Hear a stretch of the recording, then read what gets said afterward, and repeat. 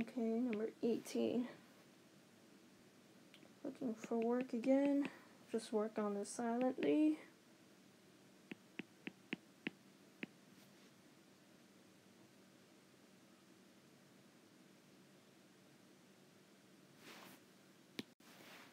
Well, actually, look here. We're given a speed and a time, but no distance, so we gotta find that distance. So v is equal to d over t. We could solve for d using our velocity and time. So we have 2 meters per second is equal to d over 6 seconds. D is equal to 12 meters, which we're going to bring over here.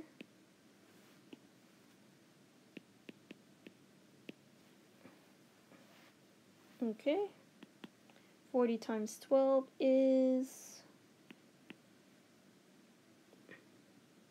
480 joules. Choice D. Okay, so number 19 asks for power. I know I haven't gone through power yet with some of you guys, but not to worry, it's a rather simple formula I'll go over with you guys next class. So power is simply, let's mark it off, number 19. Power is equal to work over time. So it's a rate of how much work is done per second. So the unit for power, if we look at here, work is done in joules and time is seconds, so joules per second. Choice C. Number 20. Power output. Okay, so let's see here. We're given a mass, we're given a distance, and we have a time. We don't have work, but we can find that. Okay, our force here is the student's weight, which we don't have, we gotta use M times G.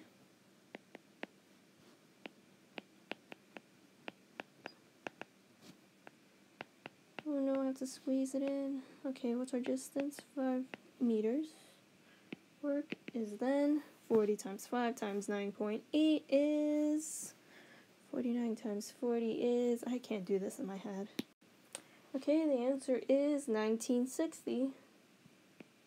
1960 joules. Okay. Well, that's not exactly the answer to this question. We gotta find out what power is. Power is work over time. 1960 joules over 7 seconds. That is approximately 280 watts. So the unit for power is watts. Choice B. Okay, number 21. Okay, look at here. It's a swimming question. Awesome. Alright. If the time required for a student to swim 500 meters is doubled, 500 meters is rather a mid-distance event. Not really my specialty. The most I've swam actually is a 400-meter race. Anything past 400, or actually anything past 200 is actually pretty grueling, but I digress. Okay. So we have a distance of 500 meters. And well, there's not really much math involved. What it's really looking at is a conceptual question about power. So here, if we increase the time, that means, what do you imagine? If someone swam a race slower or double the time as someone normally does, then what do you think? It's going to have less power. So if you have time here in the denominator, if you increase the time, if you double it, then the power is going to be the opposite. It's going to be halved right here. Choice A. Okay, next is 22. Alright, if our work is 20 joules and we have a time of 4 seconds, what is the power? Simple enough, work over time, 20 divided by 4, let's not forget units, is equal to 5 watts. choice B. Number 23, last on this page. If the work is 250 joules, time is 10 seconds, another plug and chug. Work over time, 250 joules over 10 seconds. Divide by 10, use a shortcut. 25 divided by 1 is 25 watts. Choice D. Alright, so let's look at number 24 on the next page. We have a work versus time graph. I know I haven't exposed anyone to this kind of graph, and it's asking for what does the slope of this graph represent. So what is slope exactly? Change in y over change in x. What is our y? It's work. What's our x-axis? Time. So work over time, what does it give you? Power. Okay, that's choice D. Simple. Number 25. Looking for time. How long would it take to do 5,000 joules of work if the power rating of the machine is 100 watts? Alright.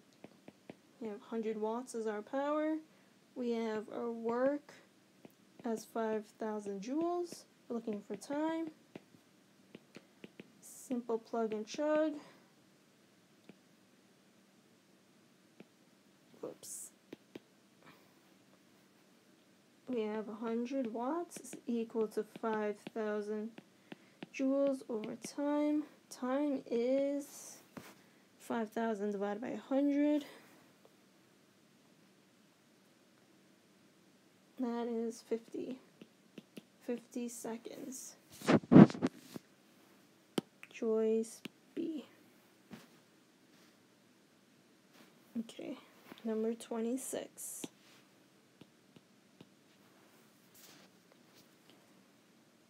A motor has an output of 1,000 watts, so our power is 1,000 watts. When the motor is working at full capacity, that means 100% of that power is used. How much time will it require to lift a 50 Newton weight 100 meters? Okay. So we have a time. Actually, we don't have a time. That's what we're looking for. We have a force. And we have a distance. Another variation of the power equation is if you change work into force times distance. And you could easily get time that way. Alright, so 1,000 watts is equal to 50 newtons times 100 meters over T. So 1,000 is equal to 5,000 over T, which is just like number 25. T is equal to 50 seconds. Alright, so I'm going to use a different color here. Let's go back to, let's go back to purple. I like purple. Okay. So we have electrical heater. The water absorbs 6,000 joules of energy from the heater in 30 seconds. Alright, so we have 30 seconds as our time. We're going to assume that 6,000 joules of energy is our work. And it's looking for the power. Plug and chug. 6,000 joules over 30 seconds. 6,000 divided by 30 is 600 divided by 3. That is 200. Ooh, they put in scientific notation. So 200 is equal to times 10 to the 2. 2 times 10 to the 2. Okay. 28. And let's use... I never used orange before. Okay. Whoa, we have a bunch of different things here. Alright, so we have a weight, which we're not using because we already given a force applied.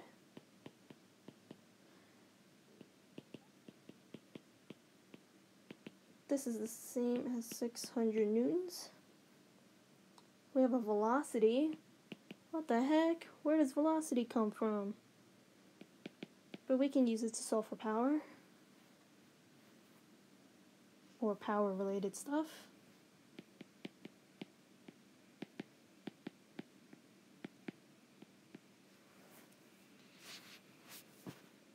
Okay.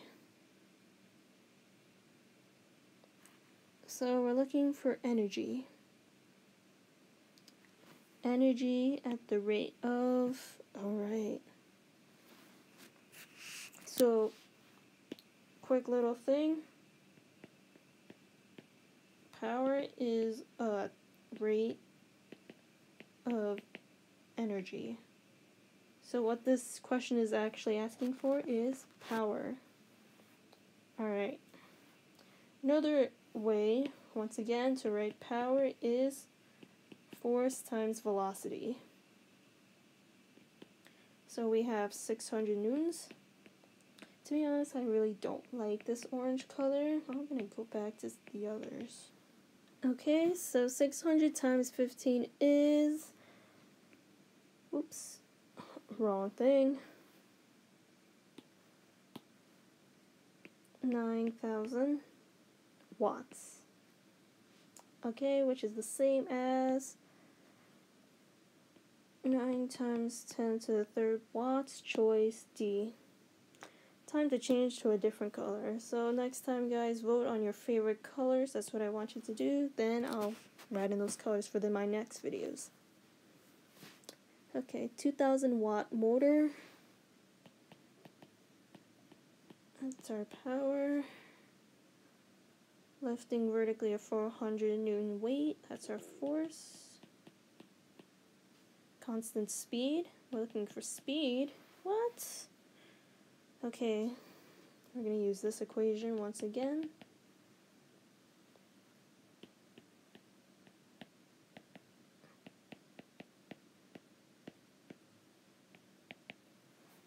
$2,000 divided by 400 is 5 meters per second. Choice C. Alright, so number 30. Looking for power. Velocity of 2.5 meters per second. We have a force of 85 newtons. Okay, plug and chug.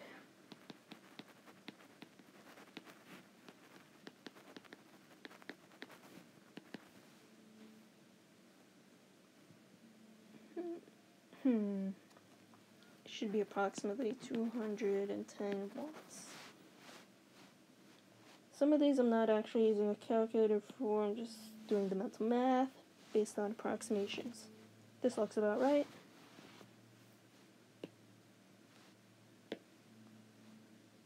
Actually, let's go back to my favorite, one of my favorite colors. Okay.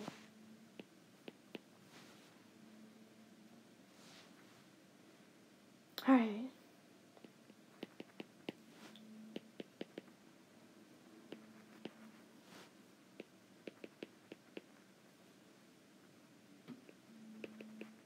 It's one of these questions. Okay. So, P is equal to force times distance over time. Our force here is going to be mgd over, well, just mg for our force. You multiply it by distance and you divide it by time.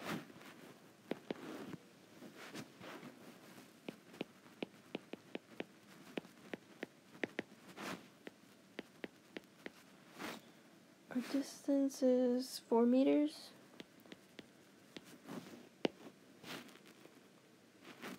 Over 3 seconds. 95 times 9.8 times 4 is...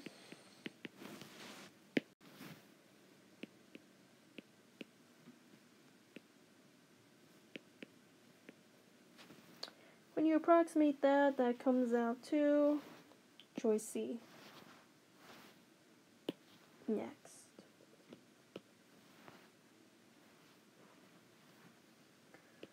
For power, V is 8 meters per 2 seconds.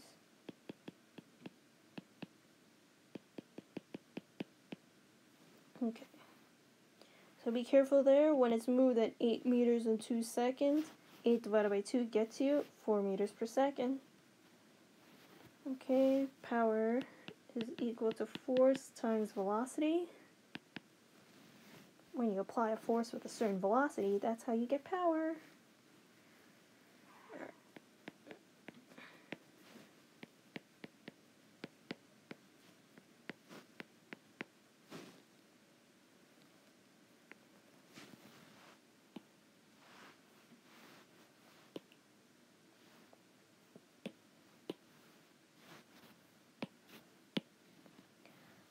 Okay, the penultimate question, number 33.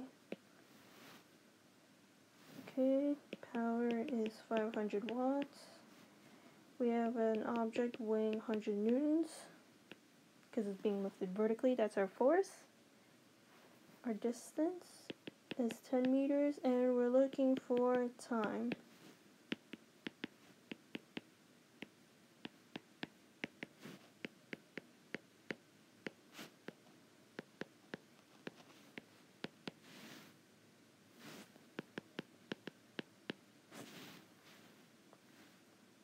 Okay, so we're going to have 1,000 over t is equal to 500. 1,000 divided by 500 is t. T is equal to 2 seconds. And now for the very, very last question here, number 34.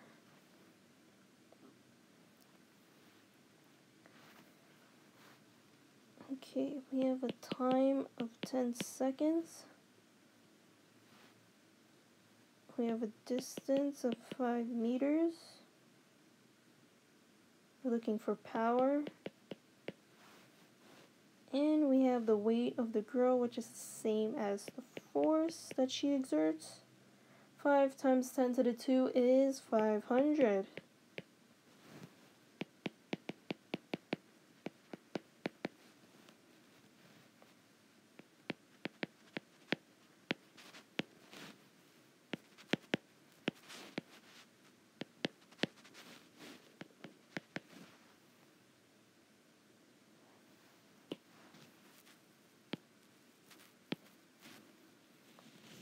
Okay, that's my little shortcut for dealing with fractions and zeros.